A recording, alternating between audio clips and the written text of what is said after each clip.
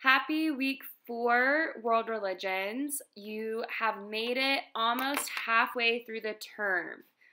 This week we are working on Islam. So, as with most weeks, you have 2 readings Stephen Prothero, which is chapter 1 this week, and an article called Formats, Fabrics, and Fashions from authors Unal and Moores about headscarves and hijabs in Islamic women's fashion. Before we get too far into this week's discussion, I want to let everyone know that you do have a pop quiz this week. This will really prepare you for what I'm asking for in your final paper. It's just a simple analysis of a classmate's Instagram post from our class Instagram at World Religions Ferrum. This is due Sunday at 11:59 p.m. You're not going to want to miss this quiz because it's really going to help your grade, and I promise it's not going to take too much time.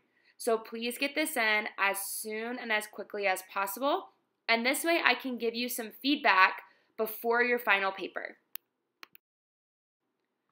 Like I mentioned, we are working on Islam this week, and a couple of things that Stephen Prothero makes note of in the early parts of the chapter is that he mentions that many Americans, especially many Christian Americans, have never met a Muslim person or someone who grew up in or around Islam.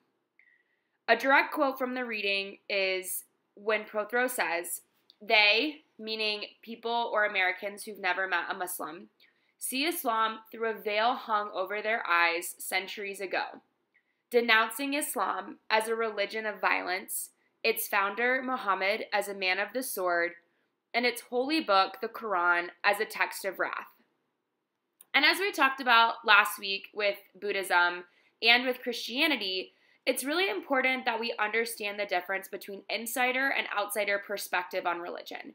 This would be an instance when the outsider perspective of Islam is skewed or changed by what the media is saying or what the news is telling us every night. These are myths about Islam that we have innately accepted and adapted to without actually doing the proper research or doing proper analysis of what we may already know.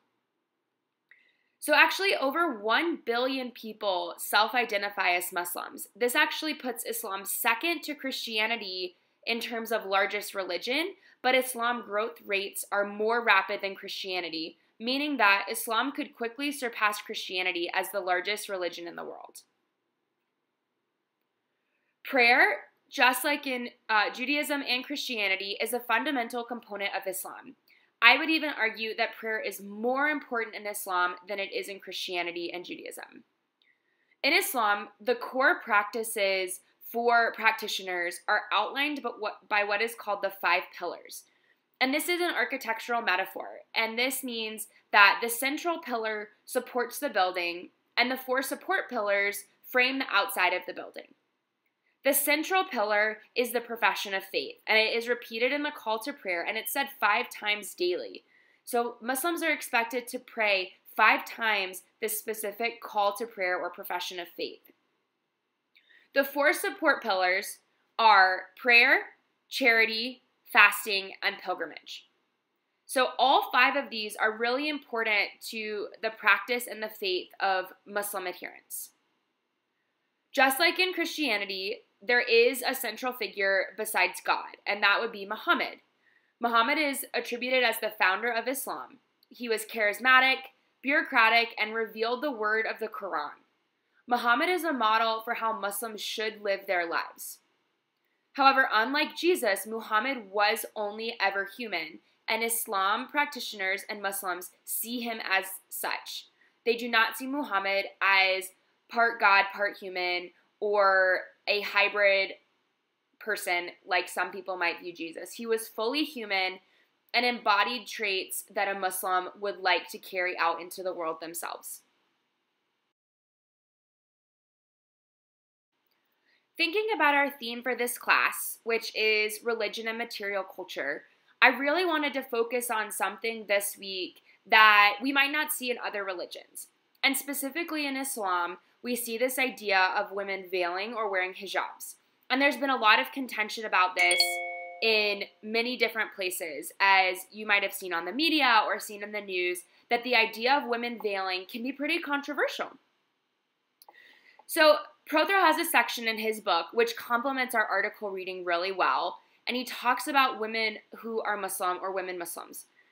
And he says that Islam's extreme growth in Europe, including immigration, birth, conversion, and anyone seeking asylum or refugee status, has helped to bolster conversations around head coverings and their place in a European, think Western society. And remember, categories of Western and Eastern we don't really like to use. They're not helpful. But I am using them here because it is a way to think about ways that Western countries like Europe or America maybe otherize or polarize people who are different than them.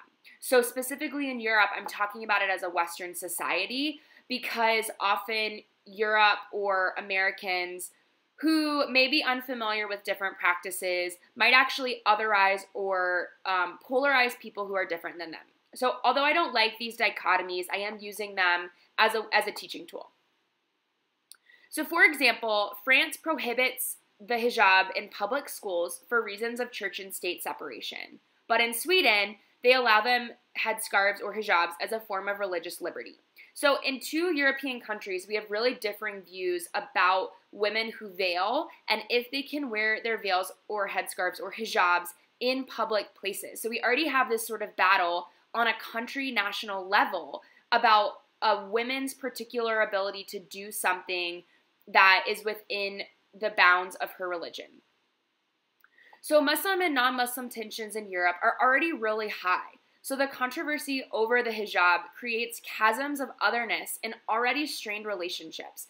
And we've seen this both in our Buddhism section and our Christianity section, that the more we think about people as different from us and the more we refuse to accept difference or to think about difference, we create these chasms of otherness where we have conversations of us versus them.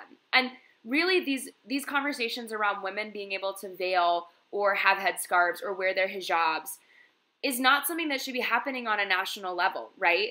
These kind of conversations are creating strained relationships between Muslims and between non-Muslims. They're seeing headscarves as oppressive or taking away from particular distinctions between church and state in a way that these conversations really shouldn't be happening on a national level. So gender has always been a point of contention within and outside of Islam. And again, think about insider and outsider perspective. Have you heard anything or been exposed to anything regarding women in Islam? I know some of the common myths are that women in Islam are oppressed, or that veils are oppressive, or that they don't have any religious freedom or religious liberty, right? So we've heard all of these myths about Islam and about women who are Muslims from the media and from the news, and this is going to really point the finger at insider and outsider perspectives. So many non-Muslim dominant countries do see the hijab as a step backwards for women, or they think that it should be banned. And this is really a conversation that should not be happening in non-Muslim circles or non-Muslim dominant countries. The hijab is representative of identity and religious community, although that our quote-unquote Western values or Western feminism is actually playing out or projecting onto the way that we see women Muslims operating in the world. So a quote from Prothero that I'll leave this section with is, "Many Muslim women have taken their veil off as an expression of their rights as women. Many have chosen to remain veiled as an expression of those same rights. The hijab has also become a symbol of Islamic identity, not unlike the kippah." And the kippah is what some might call yarmulke, or the head covering for Jewish men. So Muslim women are already dealing with ideas of veiling or not to veil. And so these are conversations that can happen in those circles, but we want to be sure that we aren't projecting our values onto another religion. So our article reading this week is from the Journal of Material Religion. So it's really firmly situated in sort of the theme of the class. And the authors of this article, Unal and Moore, are talking about headscarves or head coverings for Muslim women, specifically in European contexts. So this reading, rather than focusing on the debate over force or choice, and again, this is the conversation surrounding, are women forced into headscarves or are they choosing for themselves? This is not a conversation we are going to engage in this course. But they are really interested in the materiality of the scarves, the motivation for women to pick fashionable ones, and the way that fabric, form, and fashion can be religious. So the women's attachment to scarves, as Unal and Moore discover in their research, goes far beyond style. Women keep scarves that they might never wear because they are memories of family members, of tradition and culture, or of their religious practice and heritage. So they make mention that there are women who have scarves that they don't find particularly attractive, they don't find particularly fashionable, but they'll keep them because they're important to the memory and heritage of their religious community or their family members or their heritage. For many women, wearing a headscarf is both for fashion and for religion. Veiling is a religious practice that demonstrates a woman's Islamic identity and their commitment to their religious practice. But the way that women choose scarves, the way that they choose to veil, is also a statement about fashion.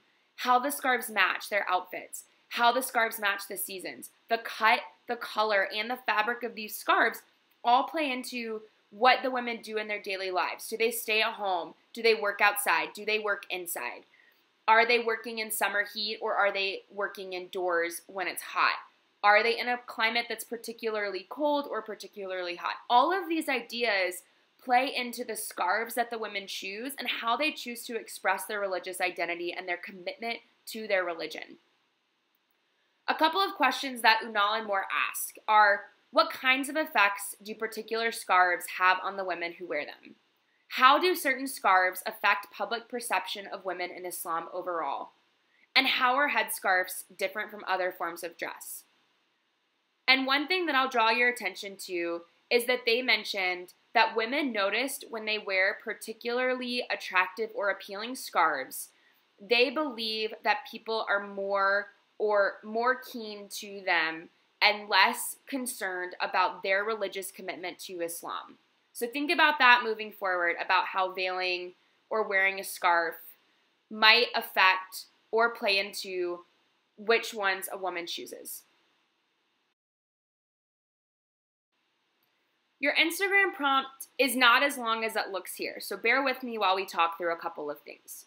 So the first two paragraphs are really an explanation about where we're coming from when we're doing this assignment. So for many observant Muslim women, wearing a headscarf or a hijab is a religious practice, a sign of commitment to one's community, and a sign of personal agency. The authors of this piece, Unal and Moore's, are not concerned with the debate about force or choice, and neither should we be. When it comes to women wearing headscarves, they are more interested in the kinds of effects that these scarves of different colors, patterns, sizes, fabrics, and styles produce for the women who wear them. As we think about the materiality of religion, consider the headscarves that are shown in this article and the women who collect them.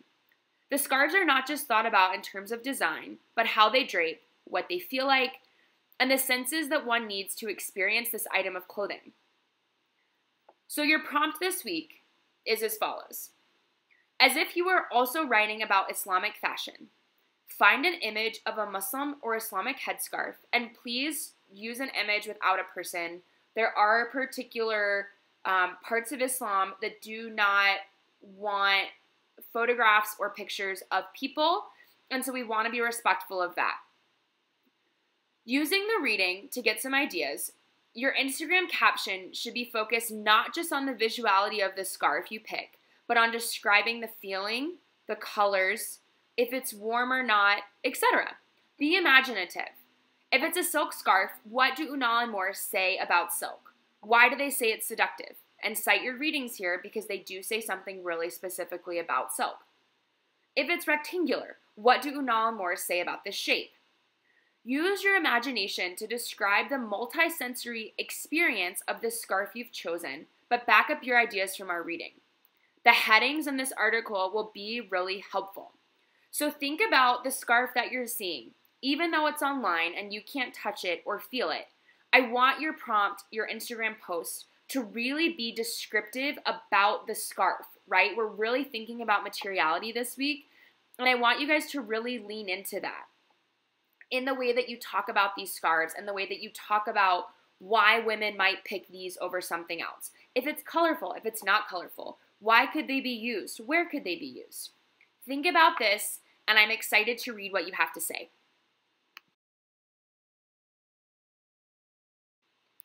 Here's an example post from a student in Fall 1.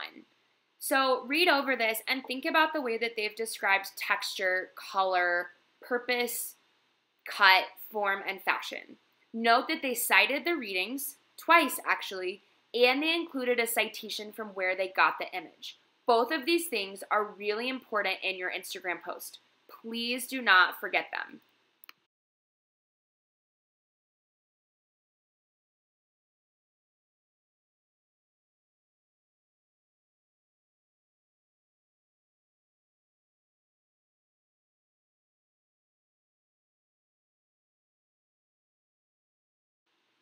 Here are just a few reminders about our Instagram post this week and the topic of Islam.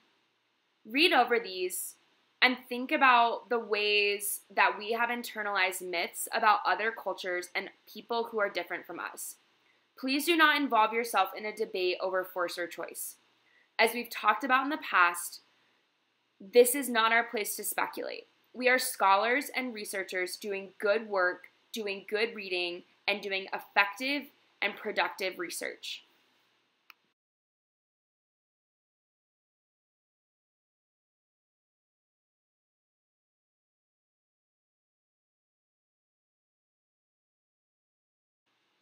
Your discussion board post this week is really straightforward. Of the 4 questions that I've listed, you need to answer 3 of them. Remember that Prothro is offering a new way to study. We are not doing comparative work. It's important to see and recognize differences across religious traditions. You must answer and cite these questions, and also let me know which questions you've decided to pick.